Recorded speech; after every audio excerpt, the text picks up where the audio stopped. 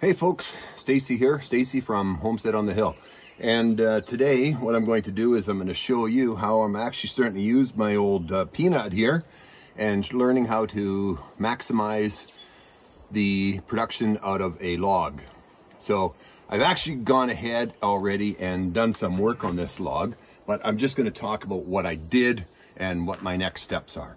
So first off, anyway, so this one here, the bark came off nice and easy, so there was no sign of, there was no chance of hitting rocks and debris as I'm cutting with it. So that made it easier. And it also makes it so that the log, you can actually see the log, you can see what timber you're dealing with. So with that being said, I'm going to put this over here, right down there. Come on in close over here. This log is, I've got it cut into a cant, so it's just over 7 inches this way, and it is 8.5 this way.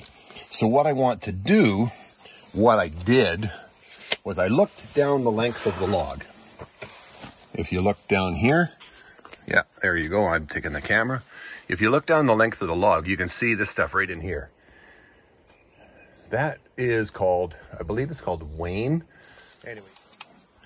I took a slice off of here. That way, I clean up this piece here, get rid of this. So this is a 1x. This is like a, basically a 1x8 or something like that.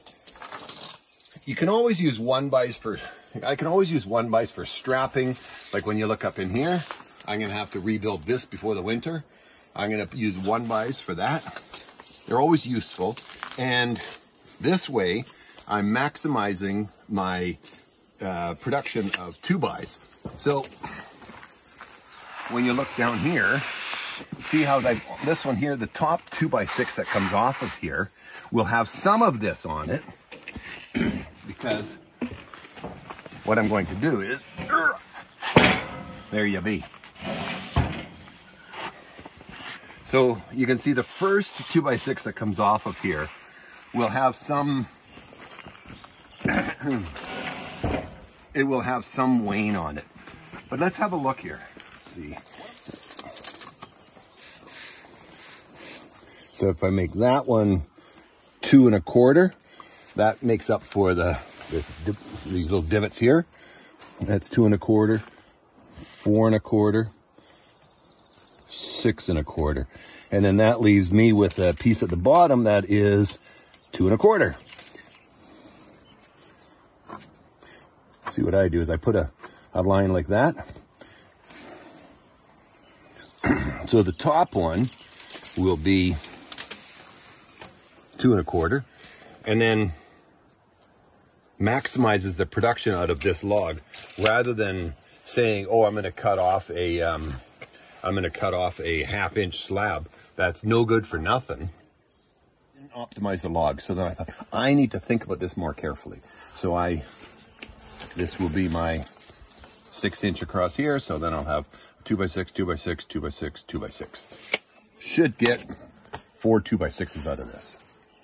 Should we take a cut out of this, see what we can get? Okay. Okay, here's another thing I learned. If I do that, and then I drill that into there, see this little point in here?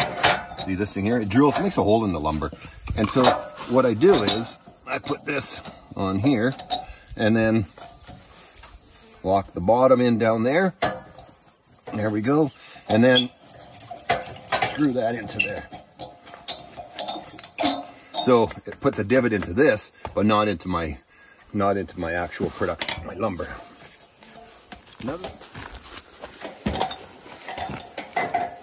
See this thing here, I back it out.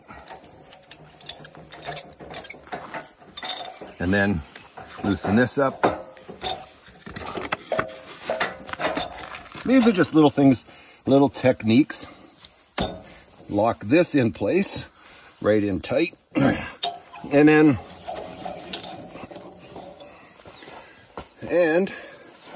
the fact is, the saw blade pulls the timber that way, so it pulls it around back into the braces in the back.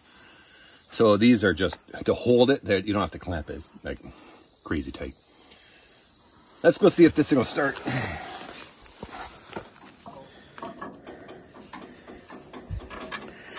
Okay, so that's at 1 1/4. There's 2. So I want to lower the carriage, the blade, down to 3. And that way I will have a 2 1/4 inch cut. Okay, let me get my hand on the crank. You come around behind me. Got that loosened. And coming down to there.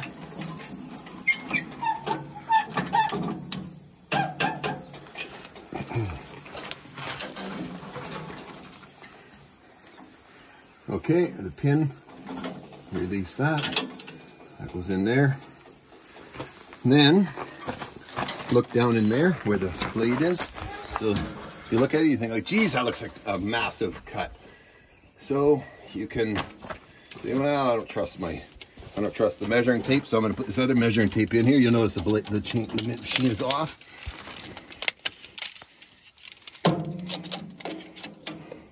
See, it looks massive, but it's just 2 1/4. Now pull that back, lock the height in, clank there, clank there. You got the lube going on the dripper over here. Okay, open this up. Ooh. And you can see the bubble starting to come down, and there it is dripping onto the blade. I'll just lock that in place. I hold that and put the little lock nut in. I just put water in there, and I can't remember, was it, I don't know, 1/4 cup of dish soap in there. It makes it so that it keeps that lubed and keeps the blade cutting freely. Okay, one more thing. Come back over here. You want the guide in quite close, but not too close. So now that's supporting it really quite close to the timber. Can you see that? Does it look good? Yep. So to start it, you deactivate the emergency stop, so that's clear. I'm going to give it some choke because it's been sitting, and it may backfire. It may go kerpow. It does that on occasion, not so much when it's cooled off, but when it's hot, it does. Turn the choke off.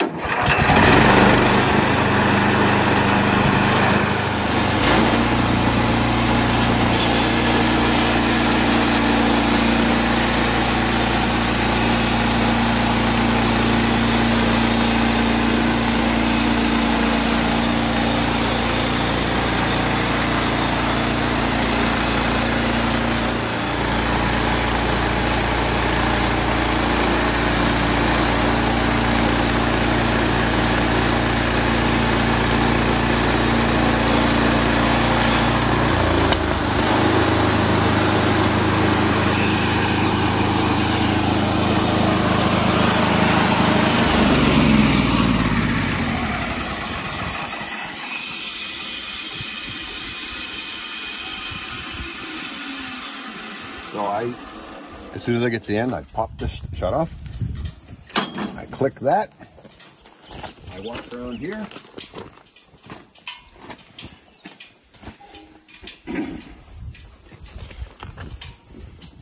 I click this, so now the carriage can move up and down.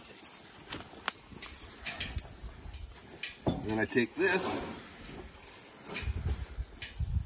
put it over on the lumber pile. Now,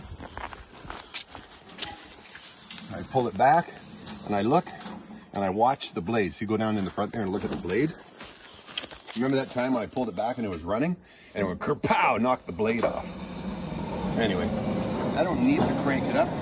I want to lower the blade down another 2 inches, so that would be 4, 5. Going down, the elevator going down.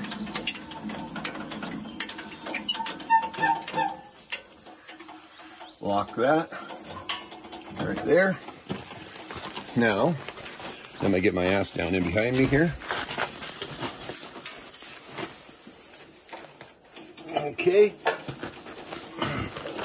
That's clear, that's clear.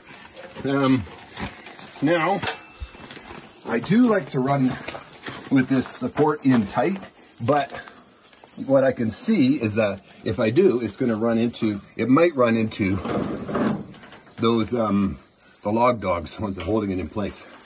So I'm going to slide it out a little bit. And I'm looking here, that one was clear. Okay, see what I did? Come on around there. I lowered this down. Lowered this down, so it's absolutely clear. Let's go along here. That's pretty close, right? Whoop! I'll tighten that up. Right about there. Now, what do they say? There's those who have cut their log dogs and those who have not yet cut their log dogs. I'm staying in the not yet camp for this time. Forward. Okay. Oh, there we go. The lock. The lock. Eyeball. Come on down here. And I look straight down the line and see, okay, I'm going to clear that one. I'm going to clear all the dogs. Pull it back so it's not touching. I'm going to give that a twist. That unlocks that. And safety. Okay, this one may give the kerpow.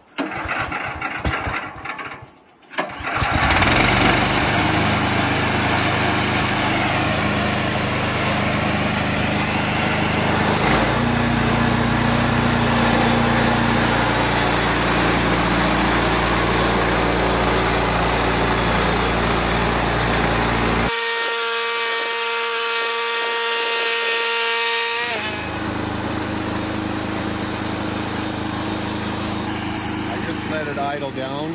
I let it idle down for like 10, 20 seconds.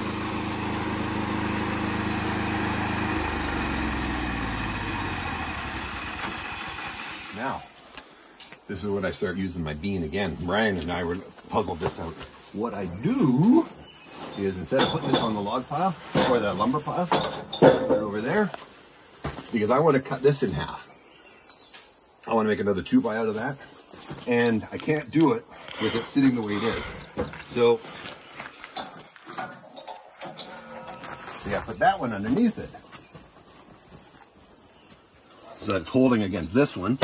There. I'm going to leave that one down and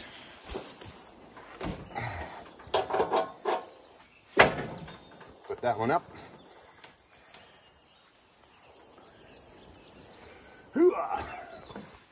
And then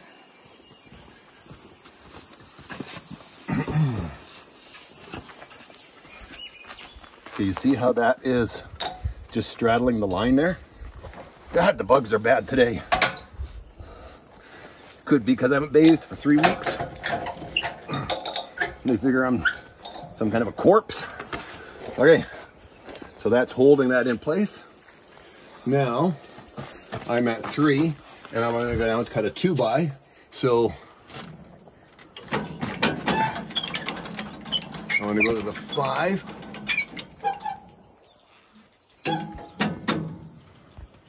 Put the pin in there. Now, look down the log, down the timber. Can you see the dogs down that side? Am I going to hit them? Is it clear? Okay. Lock in place. Okay. Lock. Start the engine.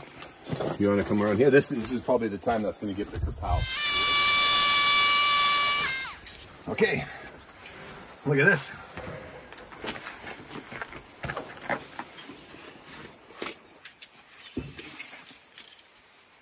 Just under 2. Like an 1/8 of an inch under 2 inches. So let me put this on the lumber pile. Okay, 2 1/4. So the other one was just under 2. I'm still a greenhorn, so I get nervous cutting too low. Like I get a little Hershey kiss in my pants when I'm sawing right by that thing there. I'm just dreading the zing as the blade hits the metal. So I kind of err on the side of caution. But hey, look at that. A 2x, a big 2x, two 2x's.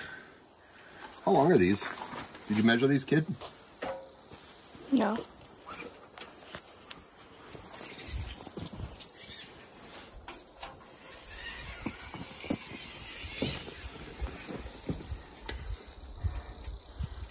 (13'8". So I can easily get a 12-footer out of that. Because, you know, there's some check on each end. So there you have it. Starting to use my beam, starting to think about it, to maximize my production.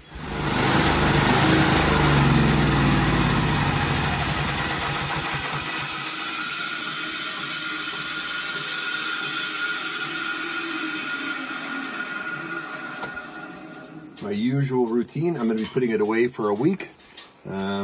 So I run the float bowl. Come on over here, you can see this now. I turn, this is the fuel. I turn the fuel from on to off.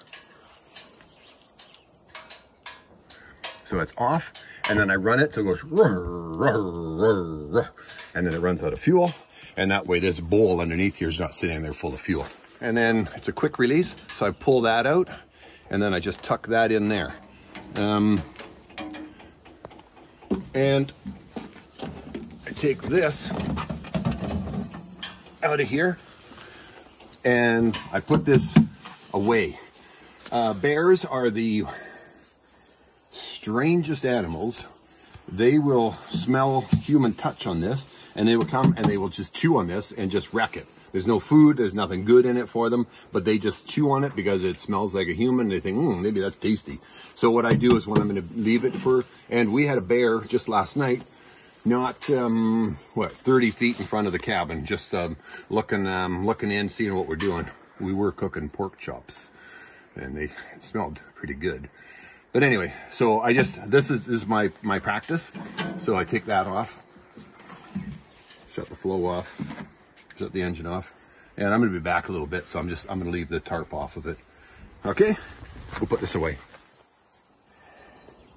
So that's it for another week of Homestead on the Hill, and that's how I have started to learn to maximize the production out of a timber, out of a log. It's about what I'm learning is that when you have the timber on there, you got to look at it, roll it over. It's a hard work rolling it and looking at it, but hey, that way you get better production out of the timber. And I'm quite pleased with the result. Not perfect, and if you got other ideas, go ahead, leave a comment. I'm learning, and I'm just showing you what I'm doing as I'm learning. So that's it for this week. Take care, be kind to one another, and we'll talk again soon. You know, do the old like and subscribe for me if you would. I'm driving to 1,000 subscribers, and we're getting close. So take care, folks. Bye for now. I think they're hawks. Maybe they see mice. You filming? Yeah.